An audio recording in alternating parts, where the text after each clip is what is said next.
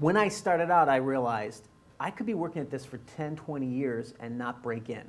So I asked myself what it takes to do quality art in any field, whether it's movies, visual arts, music. It requires a dedication. That means you don't have the time that a lot of other people spend socializing, hanging out, leisure time, blah, blah, blah, blah, because you're putting it into your art.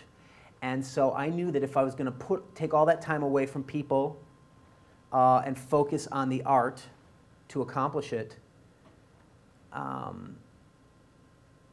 basically looked ahead 20 years and thought, okay, if I do this and give up all this other time and other stuff and leisure and free time, and I don't get any movies made, will I be satisfied?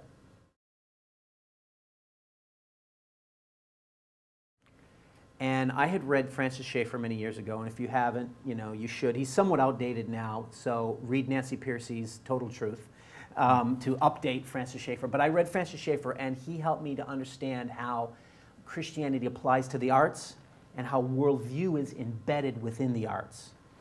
And because of that, I dedicated that the work I do, whatever it was I do it for the glory of Christ. Now that doesn't mean I don't make Christian movies. I don't as we know them. I'm not going to condemn any particular one, but we all know what they are. And some of them even make a lot of money, but I don't do that because I don't believe in it. I don't think propaganda is very effective, and I don't think it's preferable. But I do embed my worldview just like every artist does. Sure. And the stories that I tell, the stories I'm interested in, are stories that are about meaning, about truth, and about eternal issues in some way or manner. And so I decided that this was going to be my ministry, one of my ministries, the most important one, which is I'm going to express the kingdom of God as best as I know it within my stories. Therefore, because I'm doing it for God, because I feel the calling of God on my life, just like a pastor feels the calling on his life, I committed to God. I said, God, I'm going to pursue this, and I'm going to do it for you, which means if at the end of 20 years, if I've been put on the shelf, that's your prerogative. It's your problem because I'm doing it for you, and it's okay. God chooses some people to have a lot of influence and some people not to have a lot of influence. And so in other words, it was addressing my pride too, because I also was raised with a typical evangelical attitude that I want to make a difference, and that's good, and I want to have a life of significance for God's kingdom. But it also brings in this creeping sort of pride notion of, I want to accomplish great things for God. And which sort of is, I want to be a Billy Graham, or I want to be a Marvin Olasky. No. I would have a great influence for God's kingdom.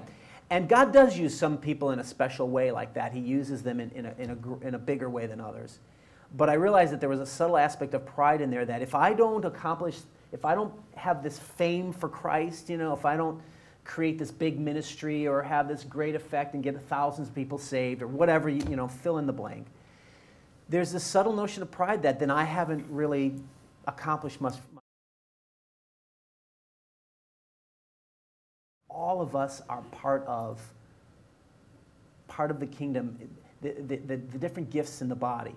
And I came to realize that, the janitor of the church, I really do see all the parts of the body as equally important. I don't think the pastor of a church is the most important part of the church. I honestly don't. And I think that all of them are, whether it's the secretary or on down, we're all equally part of God accomplishing his purposes, and we're equally valuable. When you really, you don't just talk about it, but when you really see the world that way, you start to interact with people that way and value them equally.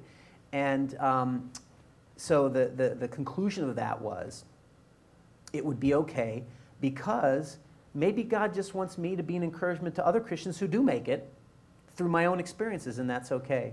And as it happens, yeah, I've started making movies, but it's been almost that many years, and I haven't made a lot of movies, but because I've told stories that I really believe in and that I believe are truthful, I am very satisfied with the fact that I'm not a big movie filmmaker with fame or any big success in that sense, but I'm confident and grateful and satisfied with the stories I've told because they do honor God and that they are truthful, and that's enough to satisfy me.